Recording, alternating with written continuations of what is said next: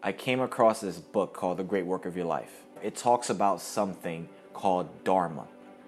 And what Dharma is your sacred duty. And in essence, the premise of the book is that each of us, that when we come into this world, we're endowed with special gifts. And these gifts come from the divine. And it's our purpose in life to carry out these gifts, to nurture it, to develop it, to share it with the world. And in doing that, we experience connection to the divine. We're taking part in something that came from something greater than us.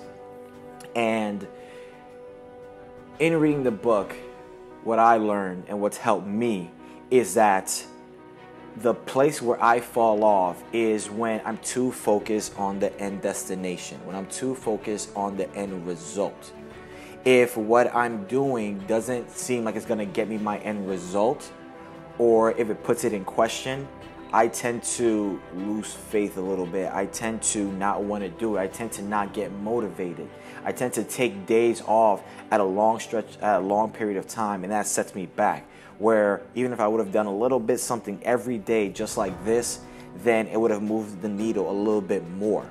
And what I found from reading the book and my experience, that the way to keep moving at it every day is by participating in your Dharma, participating in that thing that you were meant to do. It's a longer conversation, but the short version is essentially the thing that brings you joy. The things that bring you joy was putting you for a reason. It wasn't an accident. The thing that was put in you that gives you joy, that's the signal that that's what you're meant to do. Otherwise, it would have never given you joy. Otherwise, it was never called to you. And the purpose of that is in service of the world. That's how it's maximized. That's how it's experienced on a grand level. Hey there, superstar. Just wanted to take the time to say thank you for watching the video. Hope you liked it. Hope you enjoyed it. Hope it made your life just a little bit better. And if it did, do me a favor, like and subscribe so that way you can keep up and see when the next one's coming out. All right? Till next time.